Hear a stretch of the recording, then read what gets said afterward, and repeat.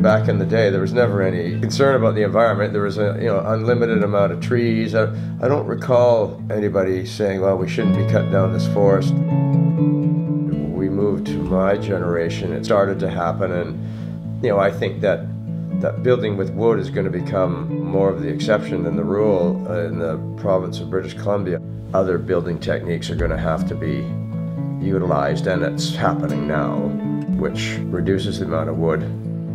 If you're going to use wood, it's going to be a little bit more specialized or used efficiently in the form of engineered wood. Yeah, I see a lot of change that is starting to happen. You're going to see less lumber and more wood-based building products that are more engineered or a little bit more manufactured, which has pros and cons.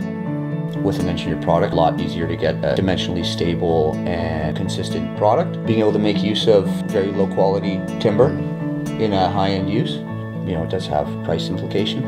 But I'm excited to see the building supply industry move towards sustainable products, towards things that we can build with in perpetuity as long as the forests are managed correctly.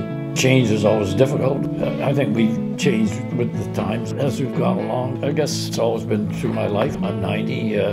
You have to go with the flow.